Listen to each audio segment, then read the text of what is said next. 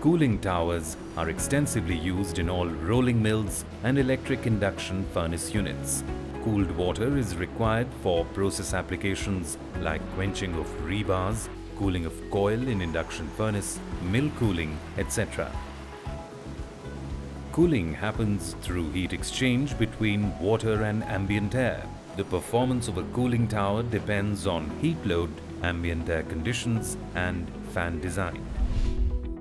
The fan in the cooling tower moves a specific quantity of air into the cooling tower system.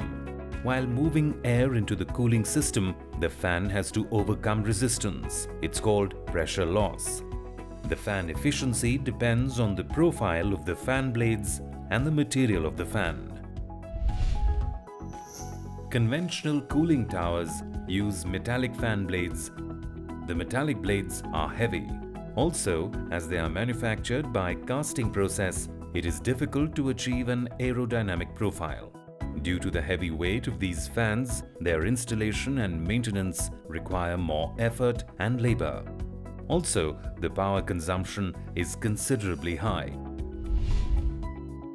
Lighter fan blades with aerodynamic profiles consume less energy. The aerodynamic shape of the blades provides higher efficiency. As an energy-efficient practice, it is recommended that aerodynamic FRP fans should be used in cooling towers.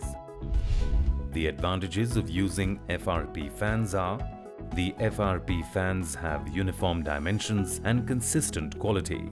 The light weight of the fans results in lower power consumption. The reduced overall weight of the fan extends the life of the mechanical drive system. The fans have ease in handling and maintenance.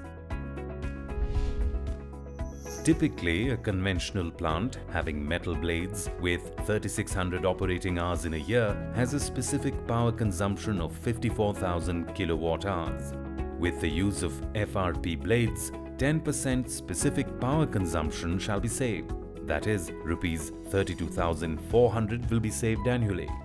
Thus, for an estimated investment of 75,000 rupees, the payback period will be 27 months.